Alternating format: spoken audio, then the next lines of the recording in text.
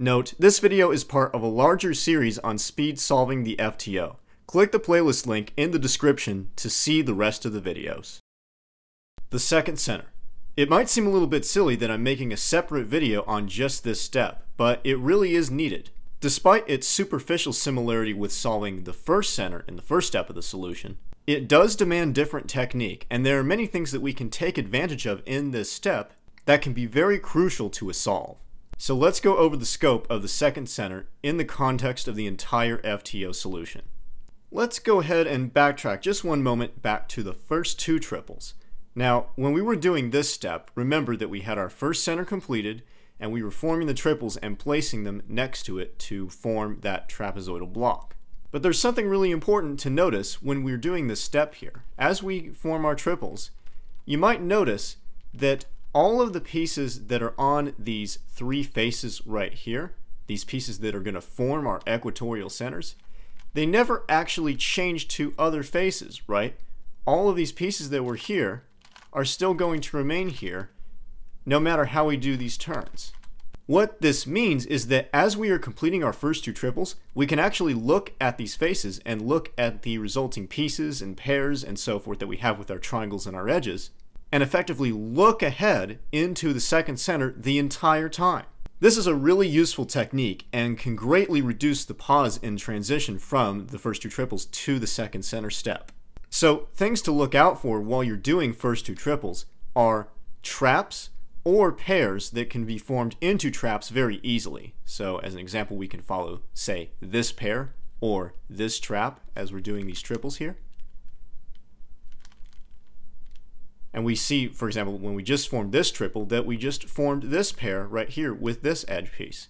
So when we go to insert this triple, it doesn't change. So, for example, we could immediately see this and go for it as we are completing our second center into the next step. See how seamless that is? It's a very useful look-ahead tool and will definitely help improve not only your transitions but also your ergonomics as well. It's also useful to keep in mind that when we're doing triples, any pieces that remain in this middle slice layer here, or come into the middle slice layer, will remain completely unaffected with our moves, as you can see. So for example, if we have a large trap that just happens to come together while we're doing first two triples, it's very easy to preserve it when we're finishing that step. And then you can go straight into doing a small trap, for example. So here I'm just giving you some things to think about, really. Like I was saying earlier, we can take advantage of things when we're doing this second center, especially in relation to the previous triple step. Alright, enough about look ahead. Let's talk about some ways that we can form our second center that optimize efficiency.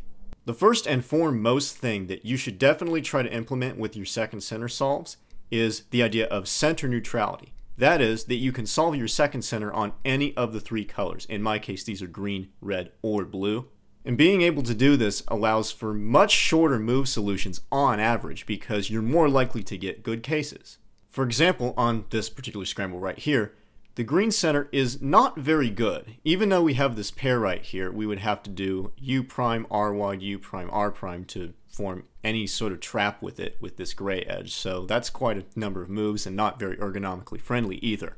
Blue is a little bit better. As we can see, we have this pair and then there's this pair over here. So we could do R wide prime U R prime to form a large trap on the front, and that looks like this. So that's three moves, a little bit of an improvement. But by far the best centered color choice here is red. As we can see, we have this edge and this triangle opposite of each other, but we have this pair down here, and we have this pair right here, and we can actually form our large trap in only two moves by doing U R prime like this. And as we can see, that actually also brought together this small trap for us, which is great. And then we can simply bring them together very easily. So by being able to choose any color for your second center, it means that you're more likely to get good cases. In fact, 3 times more likely because there are 2 more chances for it to happen. For the longest time, I was only red for second center, and trust me, I'm so glad that I switched to center neutrality. Now let's talk about another technique that we can use to greatly help improve our move counts, and that is the technique known as half centers, as named by Edward Dibley. This involves having or easily solving a large trap on one center color then hiding it and going on to completely do a different center. What this does is it gives us a free large trap for our last 2 centers step of the solution, and it will allow that step to be many fewer moves and also many fewer wide moves as well. So let's see if we can produce an example of that. Well, okay, I see I have this green edge here and then this green pair over here, and we can actually do R prime U to very easily form a large trap that goes into the middle slice layer. So we can do that here. So now we have this large trap on green, and that's only 2 moves, very quick. And I saw that a lot of the red pieces were coming together really nicely. As we can see here, we already have this large trap on red, which is great. So what I'm actually going to do here is I'm going to preserve this green large trap and just keep it in the middle layer over here, and then we're actually going to solve the red center as our true second center. Now what's important to keep in mind here is that the placement of these traps has to be correct. So on my color scheme, this face is green, this face would then be red. So this is placed correctly. You don't want to just blindly solve your large traps like this, because if you accidentally get the colors on the wrong faces, it completely ruins the point of doing it. But anyways, continuing on from here, so I'll go ahead and preserve this large trap on red, and then we'll go ahead and finish off this red center. So now we can see this red center is solved, and normally we would orient it. So this is our second center right here. And now as we can see, we have a large trap done on green over here for these last 2 centers. And this means that we can go straight into the solution for that without any hesitation. Now, of course, this does not mean to use this technique every single time. Sometimes your large trap solutions are ultimately just inefficient, and you can't really form a lot of pieces together at a time, in which case you should really just focus on only one center. In the last 2 center step anyway, you already have all of your pieces bunched up together on only 2 sides, so it's easier, in fact, to form them into their traps. These techniques are powerful, but you don't want to abuse them, otherwise it could come back to bite you. Just like with the first center, if you find that you have a wrong color scheme on any trap, you can again do a similar sort of thing to get yourself to a correct color scheme. You can either reposition your pairs differently with a different edge. For example, we could take this pair and put it next to this edge to get a correct color scheme for this large trap.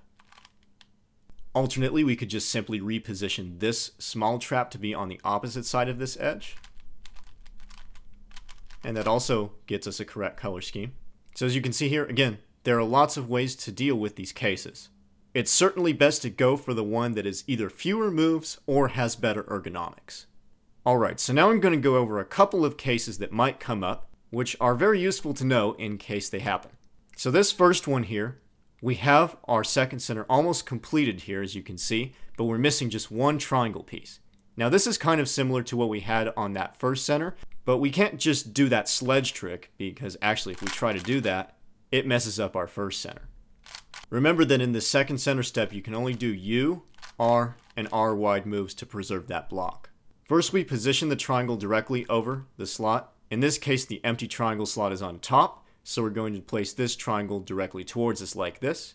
And then the sequence goes like this. We first bring up this pair, orient it, then bring the triangle back down, and as you can see, that forms the small trapezoid instantly, and then we can just drop it in like that.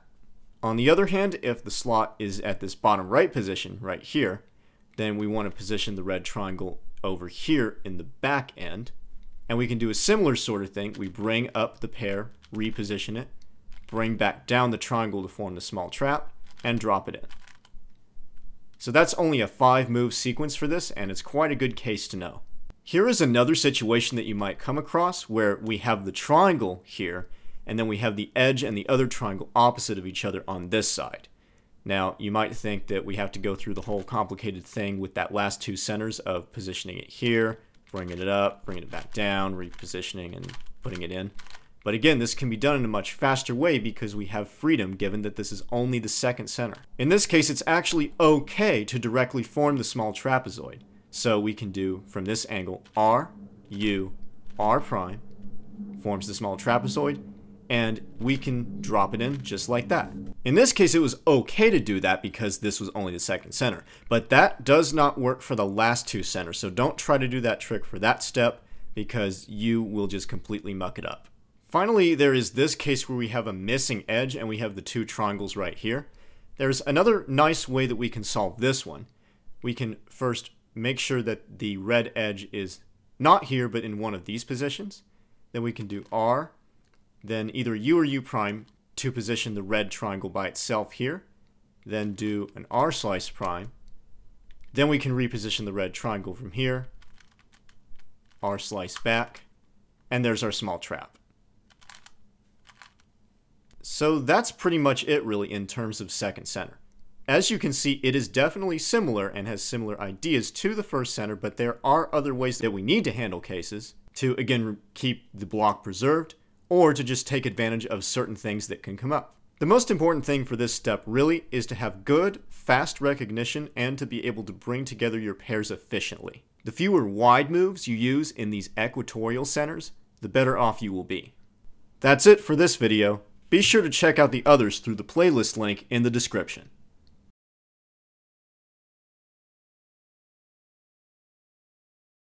Wait.